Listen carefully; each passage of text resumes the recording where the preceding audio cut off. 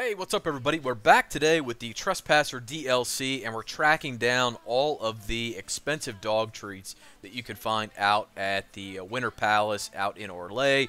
First stop brings us to the vendor you find right here inside the Winter Palace. Here's the main plaza. Here's kind of where you started things.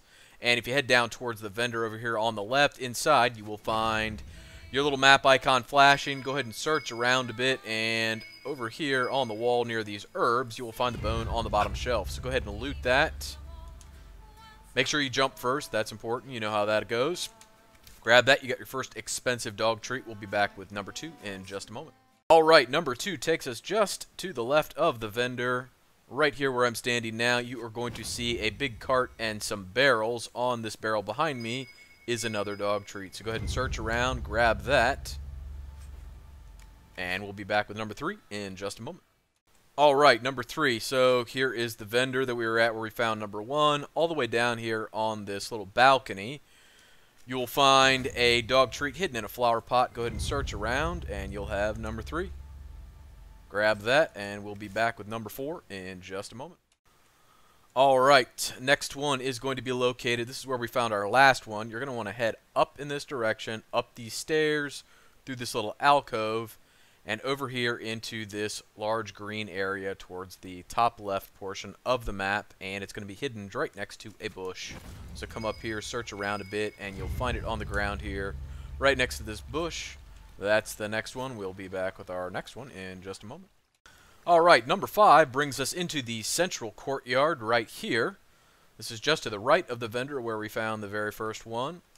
It's over here sitting on this bench. Go ahead and search around. It should pop up for you. Grab that. You've got number 5, and we'll be back with number 6 in just a moment. Alright, number 6 brings us to the eastern courtyard. Here's where we are. Here is where we found number 5. So we just headed straight up through here, up past the fountains, and then straight up to this little walled off area.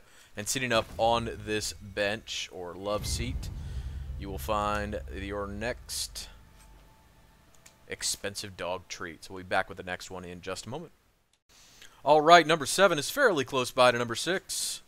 Here's where we found number 6, sitting on this love seat here. We're going to swing down in this direction, and we're going to find another one just next to one of the chairs out here. Go ahead and grab this. This gives us number 7, and we'll be back with number 8 in just a moment. Alright, on to number 8. In order to find number 8, you actually need to get up to the second level of the eastern courtyard. So what you want to do is come up these stairs, and then walk across this little bridge, hang a left, and you're going to find this one sticking out of a flower pot right here. Go ahead and grab that. You've got number 8, and we'll be back with number 9 in just a moment. Alright, so for bone number 9, you want to head back to the main courtyard now that we've cleaned up everything on the bottom level here.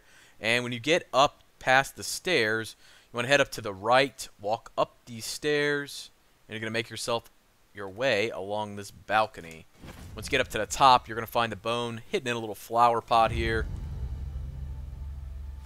Go ahead and grab that. You've got number 9. We'll be back with number 10 in just a moment. Alright, so for our 10th and final dog treat, we are going to head back to the main courtyard. So we were just up here grabbing number 9. We wound back up, down these stairs, across the way, and found ourselves on the opposite side, but on the lower level. So instead of going up the stairs, we went underneath the stairs, and we found this door. Now, if you open the door, head inside, go all the way to the back. In this back room on the right-hand side, you are going to find number 10. Go ahead and grab that. Now you have all 10 of your expensive dog treats, and we'll be back in just a moment to show you what to do with them. Alright, now that we have all 10 of our expensive dog treats, it's time to, well, do something with them. And what you want to do with them is come all the way down to the eastern courtyard where Cullen is. Here's Cullen. Here is where we were when we picked up number 10. So we just headed down the stairs over to the eastern courtyard. And there's this little basket on the ground. So we're going to place them in the basket. 1, 2, 3, 4, 5, 6, 7, 8, 9, and 10. And our faithful Mabari hound is going to run off and bring us back a bit of a present. You can hear the commotion in the background. And on the ground, we're going to find a bit of loot, so let's go ahead and grab that. And we will find the Cudgel of the Gold and Ebon Queen. This is a unique mace. You can see the stats on it there. Please note that the DPS does vary just a bit. I've seen it at 220, obviously 222, 223. So if you want to do a little save game scumming there and save before you turn those in to see if you can get a little bit better of a mace, that may not be the worst idea in the world if this is a weapon you're going to use. But that is it for our expensive dog treats and the reward for turning those in. And as always, thanks for watching. Take care.